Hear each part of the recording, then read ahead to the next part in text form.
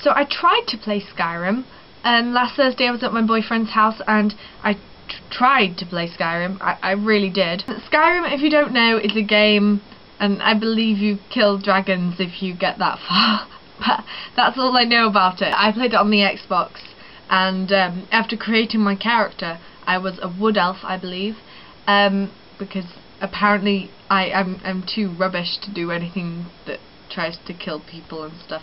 So I was gonna do magic. If you just hear what I'm saying right now, you may hear that I'm was going to. Yeah, about that.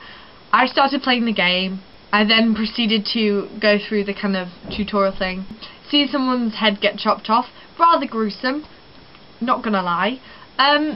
It's a bit graphic. No, it's not really graphic. It's just me being really squeamish. So I got through that tutorial bit.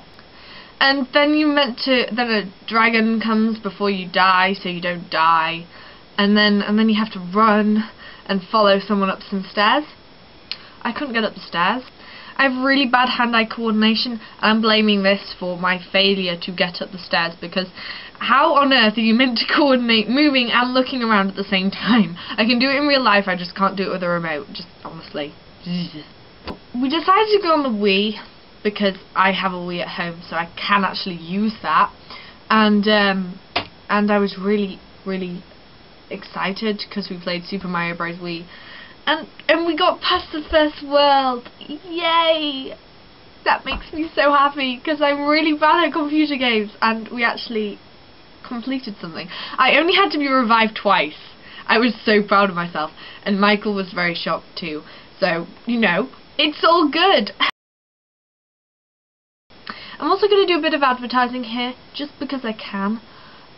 Forever Yours, if you're in the UK, Forever Yours by Alex Day, we want it to be #1. It's a good song. I can play a bit of it on ukulele, and I would, but I'm not going to put that pain to your ears, because I'm not very good at singing or ukuleleing. So, yeah, go buy it from iTunes. There's 12 different versions, and each one counts towards it getting in the charts, and we want it to become Christmas #1, because it's so cool. And it's a really good song, and I'm scratching my arm very weirdly. With the Skyrim, even though you couldn't die, I was panicking, so I couldn't, like, function properly or something. I don't know. I just was really bad.